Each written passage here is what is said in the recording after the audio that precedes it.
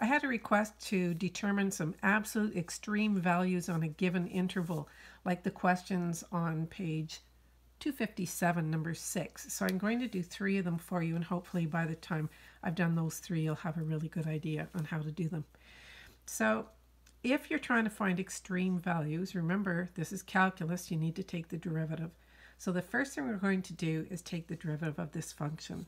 So y prime, the derivative of cos, remember anything that starts with the letter c goes to a negative derivative. So it's the negative sine of x, and sine just goes to cos. So I have sine x, negative sine x plus cos x. So for critical values, make our statement, we're going to set y prime equal to 0. And if I set that equal to 0, that would mean that sine x has to be equal to cos x, which is pretty difficult to solve for in this format. But if I divide both sides by the cos of x here, you can see that I could say, well, where is tan x equal to 1?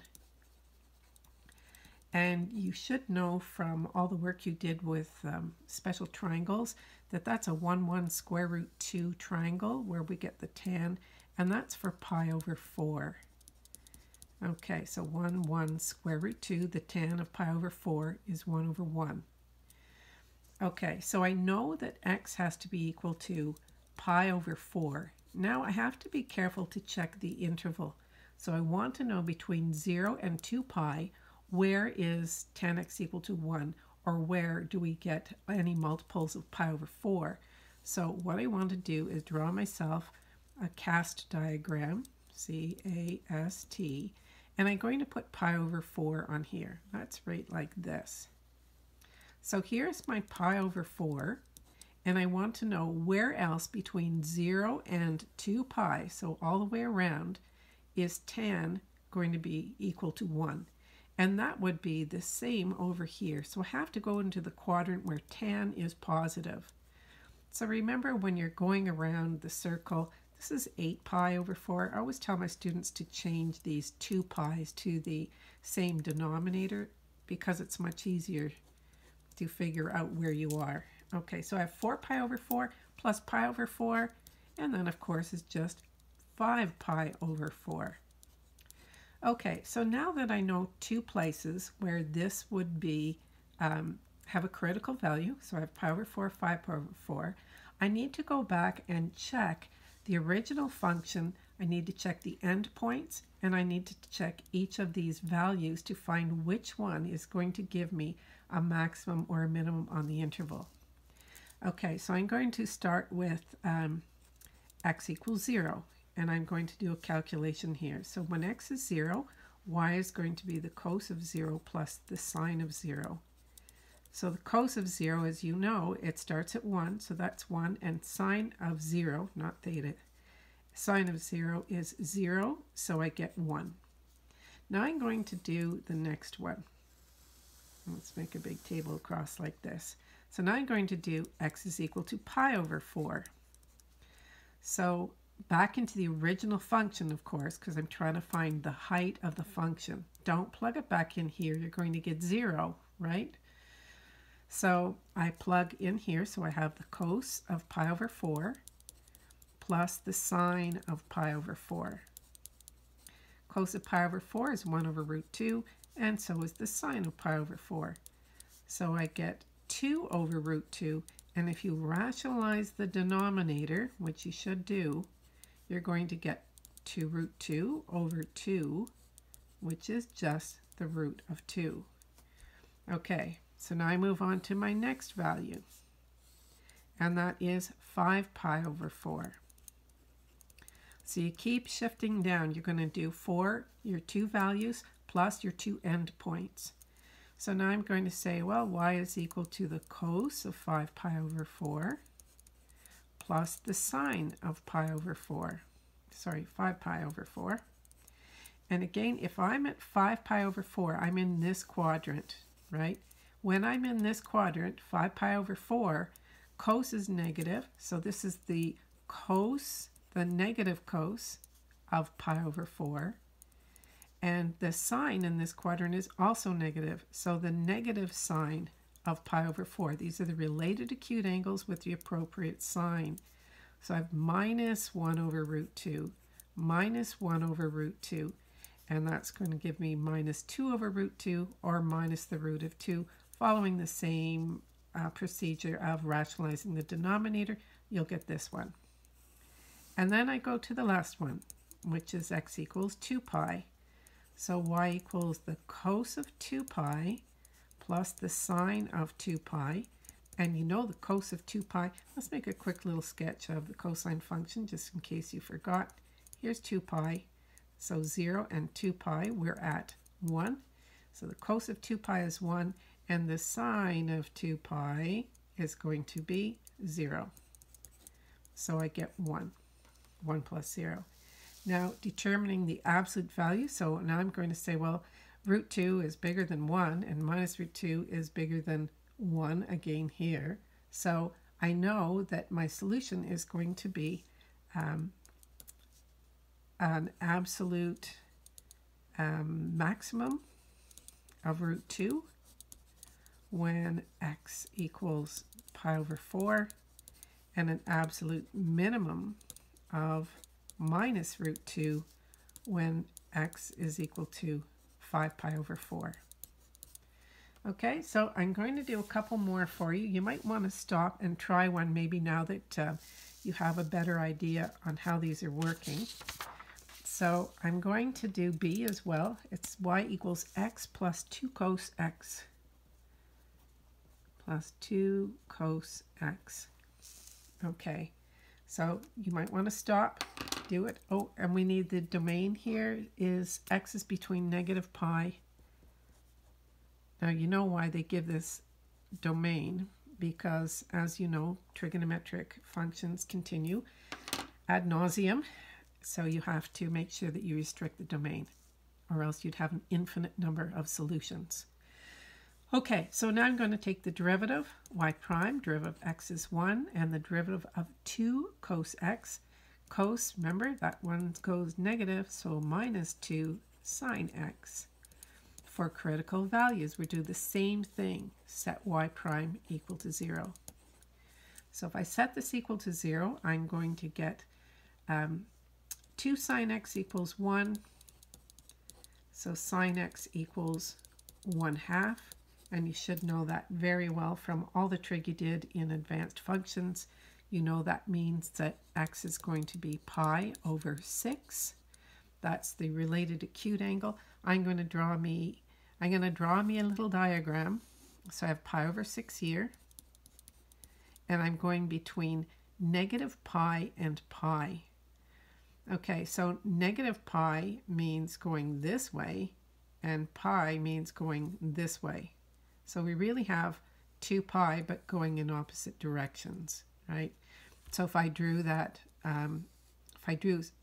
sine function, because that's where we got our solution from, I would be drawing like this. Here's my sine. So here's negative pi, and here's pi.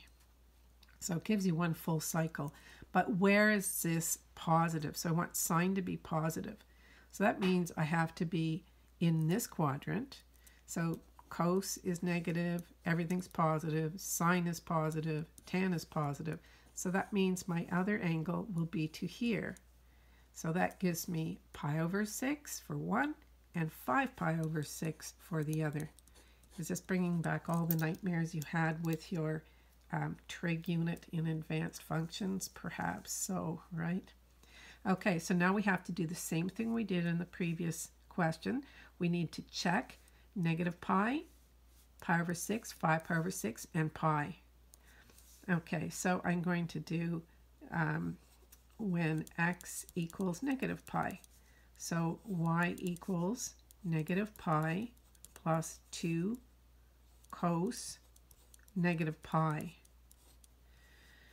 So that gives me negative pi, and 2 cos of negative pi is going to be plus minus 2, or minus 2, and that's going to give me about minus 5.14. Then I do the next one. So you can see it's a little bit tedious, but it's doable when x equals pi over 6. So that means y is going to be pi over 6 plus 2 times the cos of pi over 6. And pi over 6, if we make ourselves our nice little triangle, that's 2, 1, square root 3. Here's 30 degrees, or pi over 6 here. So the cos of pi over 6 adjacent over hypotenuse, that's going to give me pi over 6 plus 2 times root 3 over 2, which of course is just going to be root 3. Now you can plug this into your calculator, pi over 6 plus root 3, and you should get about 2.26. Okay, so now I have to do x equals 5 pi over 6. So now I have y equals 5 pi over 6 plus 2 times the cos of 5 pi over 6. So the cos of 5 pi over 6, that's going to put me in this quadrant. Excuse me. Whoa, still not over this darn cold, sorry. Okay, so if I go here, so I had pi over 6 and 5 pi over 6, CAS, only sign is positive. So that means this is 5 pi over 6 minus 2 times the cos of pi over 6. And so that's going to give me 5 pi over 6 minus 2 times root 3 over 2, which again is minus root 3. And that should give you about 0.886. And finally, I have my x equals pi. And I mean, you could have done these in order, but it doesn't really matter. So I get y equals pi plus 2 times the cos of pi. What's the cos of pi? So if you do pi like this, the cos of pi, here's pi right here, right? It's -1. So if I do that, I have pi plus 2 times -1, and pi minus 2 is going to give you about 1.14. Okay, so now you look at all your numbers and you say, well, where's the biggest one? And that's right here. And where's the lowest value is here. So therefore, absolute minimum of minus 5.14 when x is equal to -pi, and an absolute maximum of, oh, not that one, this one here, right? Boop, boop, boop, boop. That's a bigger number. 2.26 when x is equal to pi over 6. Okay, so I've got one more I'm going to do for you, and that's C. And then I'll let you try the other one on your own. I think you should be okay by then. So 6C says y equals sine x minus cos x. And the domain, always check the domain, and it's between, I give it in bracket notation for this one, so x has to be between 0 and 2 pi. Okay, so again, finding extrema, we need to find the derivative. So y prime, the derivative of sine x, is cos x, and the derivative of negative cos x is going to be plus sine x. Remember that cos is the one that gives the negative sign, so negative sign gives plus.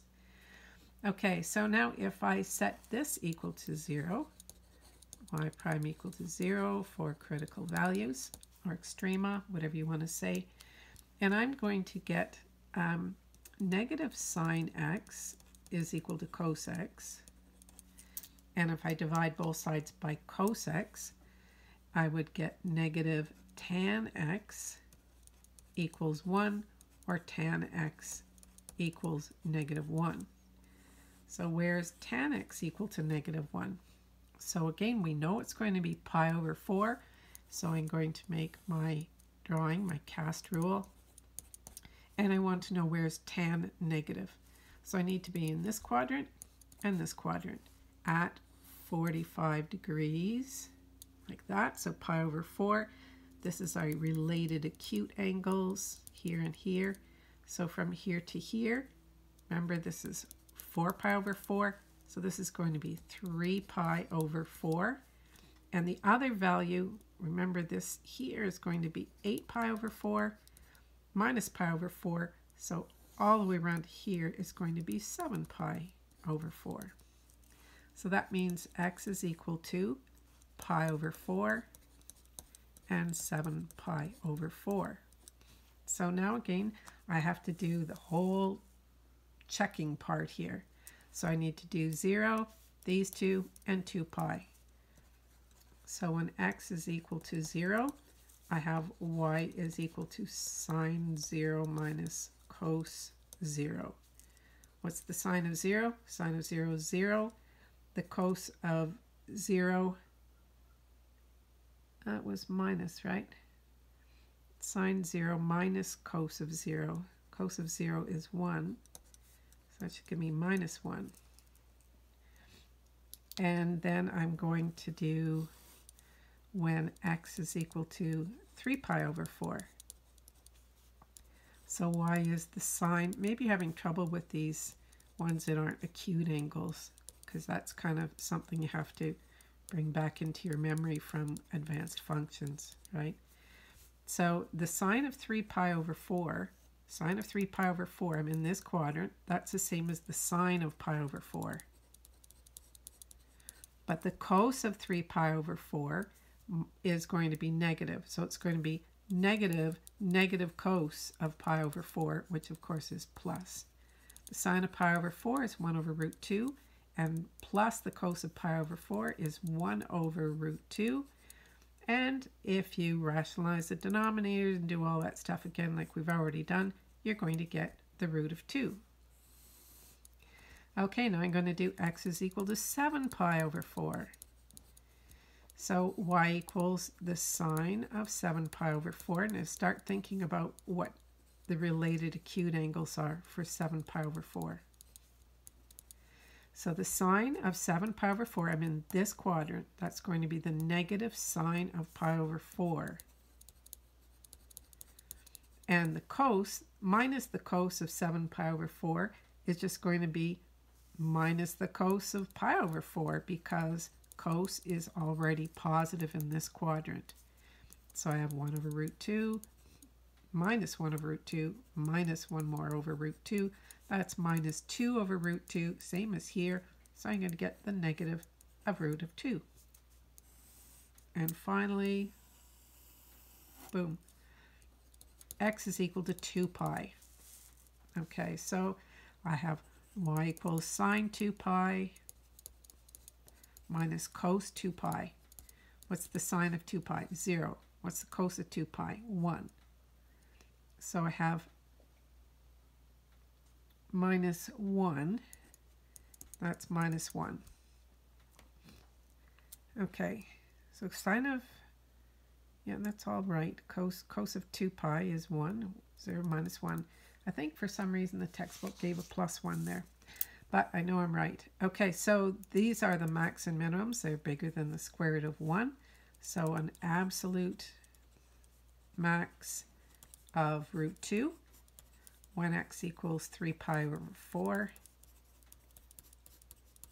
and an absolute minimum of minus root 2 when x equals 7 pi over 4. Okay, so that's what you have to do with these ones. I know it looks like a lot of work, and it is a lot of work, but I think you can handle it, and I think you're quite capable of just following. Once you've seen how it's done, I'm sure you'll understand now. Okay, hope that helped you out. Thanks for asking. It was a very good question.